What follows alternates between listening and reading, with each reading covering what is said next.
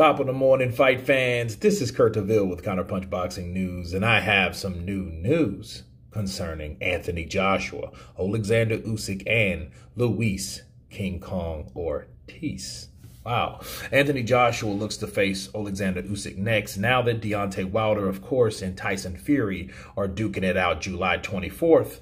And Oleksandr Usyk is next, of course, and the one guy that states that he would like to help Anthony Joshua is Luis Ortiz. Cuban veteran Luis Ortiz has volunteered his services to help the WBA, the WBO, and the IBF title holder for what could be one of the most challenging encounters to date. Wilder versus Fury 3 appears to be headed, of course, we know the date.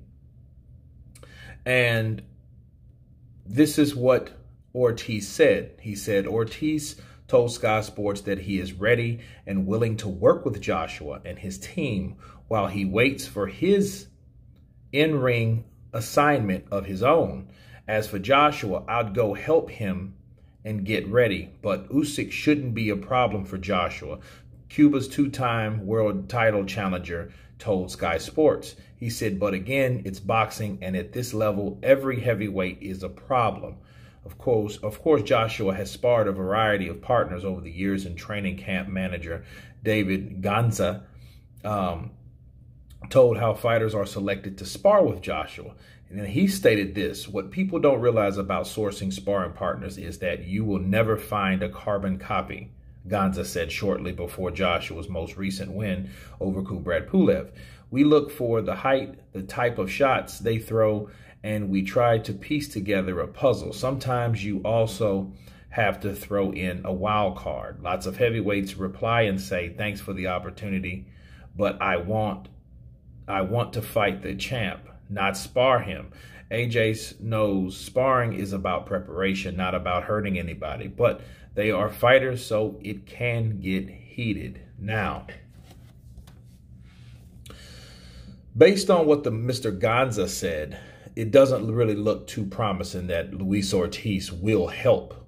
You know, the significance is that Luis Ortiz is, it's funny how he wants to now spar, because he was, you know, according to Eddie Hearn, one of the selected few guys that may be chosen to fight Anthony Joshua. So I think if I'm Luis Ortiz, I would try to wait that out a bit, but maybe Luis Ortiz is doing this. Maybe he's putting this in the bucket. Like, hey, I'm pretty sure you're going to fight Oleksandr Usyk, and I'm a southpaw too, so hey, try me, right? I'll get you prepared for a slick southpaw. However, I don't know, honestly, if Oleksandr Usyk and Luis Ortiz has that much in common. For one, the leg, the footwork. Okay, Ortiz nowadays he doesn't have the legs he used to have 4 or 5 years ago. He doesn't. And I've seen him in, you know, his fights, and he's a plodding fighter. He's a very skilled. He thinks though he's like a very savvy plotting fighter. He's aggressive when he needs to be, but his footwork is not where it used to be, and is nowhere near the level as Oleksandr Usyk, because Oleksandr Usyk, despite being 230 pounds now, can still move, okay? And that's very essential for a heavyweight, especially fighting a big heavyweight like Joshua, because Joshua is the type of dude, he wants to cut the ring off, and he has his own upper body movement, and he dashes in and out movements the way he does. You know, he has formations that will give fighters trouble, because he can get in and out of formation, and then you won't be able to punch him for wherever he comes back. Now, could Luis Ortiz be a wild card? Could he be that wild card that Ganza was talking about? He could be.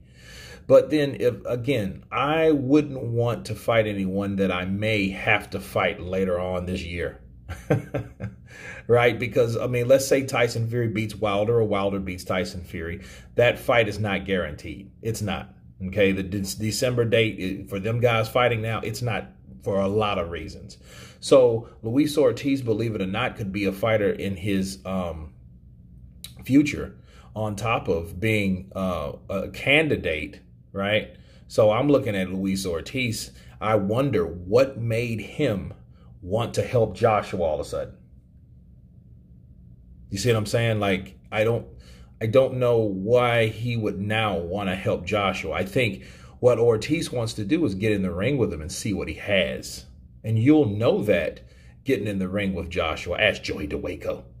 Okay? You'll know what he's made out of when you get him in the ring. Okay?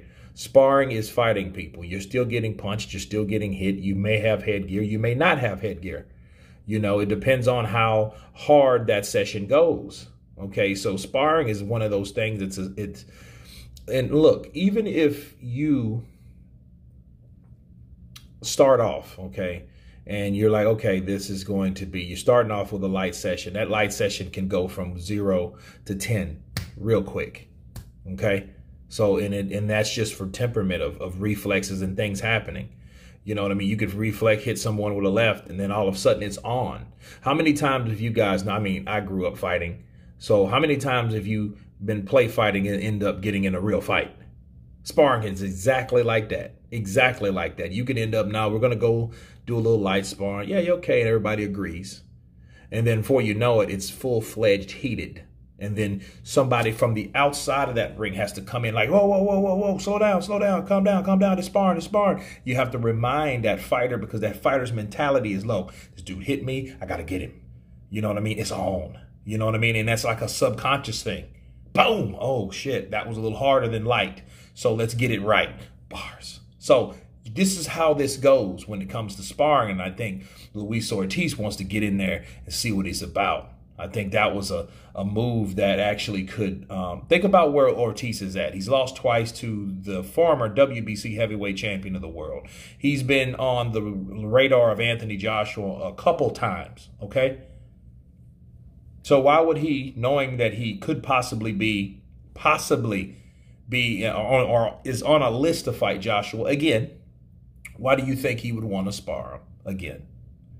Right. So I think that has a lot to do with everything. Or maybe, you know, Ortiz knows that, hey, I may be on my way out and I just want to help the younger fighters of this era.